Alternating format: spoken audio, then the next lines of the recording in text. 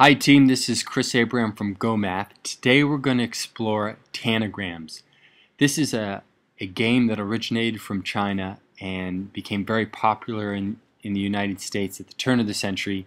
It involves using 7 geometric shapes, well 3 primary geometric shapes, triangles, squares, and parallelograms. And in this game you're given 2 large triangles, 1 medium right triangle, 2 small right triangles, a square and a parallelogram. Now you can use these, one, to play the game, which is to manipulate the shapes in such a way that you can form various objects, but it's also used to help understand proportions and ratios. For example, what portion of all the shapes is made up of one of the large triangles? We're going to explore that today, but I just wanted to give you some images of how this game is used, and give you some exposure to TANGRAMS in case you ever saw this on a test. So let's say you were given this cat. You'd have to put the pieces together to form the cat, or this boat. You'd want pieces in the right proportion for the boat, or any of these examples. So let's get started. Now TANGRAMS can also be used to get an understanding of part to whole.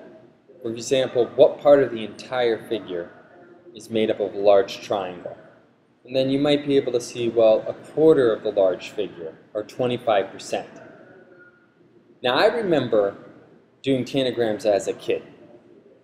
And that's just me. I played it with my sister, but you might be more familiar with using, let's say, Legos. Legos is another game, much more recent, that would help students understand part to whole and also spatial relationships of geometric shapes. This would be 3-dimensional shapes. Like, for example, maybe you like to build the Taj Mahal with Legos. Here's a more modern example of 3-dimensional shapes in space. But that's not what we're going to focus on today. We're going to look on TANGRAMS and how they can be related to part-to-whole questions. So let's take a closer look now. We have this shape. Now this square represents a whole, or 100%. And again, it's made up of 2 large triangles, a medium triangle, 2 small triangles, a square, and a parallelogram. And these, by the way, are right triangles. This is very important because we have special right triangles. But let's just look at the basics right now.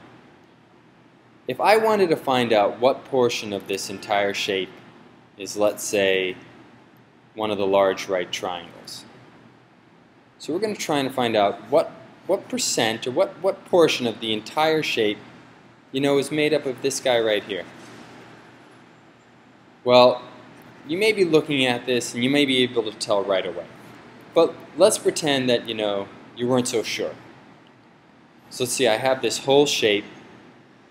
I'm going to see if I can divide it into, looks like I can divide it into 4 equal shapes. So if I can divide the one whole into 4 equal shapes, then basically that's saying that each one of these pieces is equal to a 4th. So if it's equal to a 4th, then one large triangle is equal to 25%. Because I remember from the fraction unit that 1/4 is equal to 25%, or 0.25. Okay, this is important to know.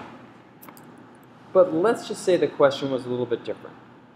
Let's say we weren't trying to find out that shape there. Let's say we were asked to find out what portion of the entire shape is made up of a small triangle. Ooh, now it gets a little trickier. How am I going to do this? I mean, I can't necessarily, it's not as visually clear, but let's just do a couple of quick steps and I think it will become much more clear. What I'm going to do is I'm going to first try and represent everything as a triangle, a small triangle. So I got a small triangle here. Guess what? I can break this square up into two small triangles. I can take one of these big triangles, and just by working with the space, maybe I'm hoping you see that that big triangle can actually be broken up into, what we got, 4 smaller triangles. So that means all the shapes, all the big triangles can be broken up into 4 smaller triangles. And so on and so on. Basically, I'm going to keep on doing this Look here, I have this medium triangle made up of two small triangles. And then lastly, we have our parallelogram that we could divide into two small triangles. So now the question is, what portion of the entire figure is the small triangle? Well, we count up how many small triangles we have in our whole. Let's see, 1, 2, 3, 4, 5, 6, 7, 8, 9, 10, 11, 12. Guess what? There's 16 small triangles. And I'm only looking for one triangle, so it would be 1/16. 1/16 of the entire figure is made up of that small triangle. Now, the question could have been different. You could have been asked what portion of the entire figure is the big one, and we already said, you know, that's 1/4, or we could say it's made up of 4 small triangles, 4 out of 16, which would equal 1/4. The question could have been, what portion of that, let me go back and highlight it in a unique color. What portion of that shape, what portion of this shape is made up of a parallelogram? That's not a very unique color. Let's get something a little brighter. Like this one right here.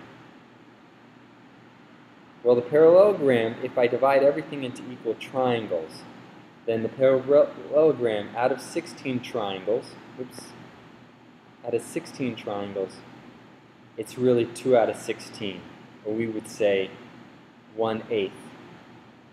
And if you've taken the workshop with me, we've talked about this. 1/8 is one of our magnificent 7 fractions. 1/8 equals, 12.5%, and you just need to know that, as a math fact. 1/8 equals 12.5%. Memorize it. Now, what I did here was I took a large geometric shape and I divided it into smaller shapes so that I could get an understanding of how many parts are in my whole.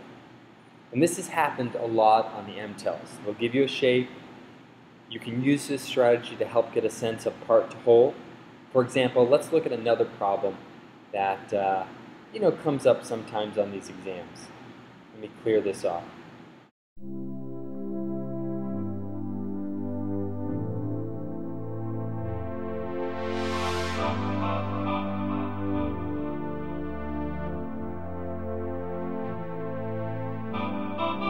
Let's dance in style, let's dance for a while. Heaven can wait, we're only watching the skies.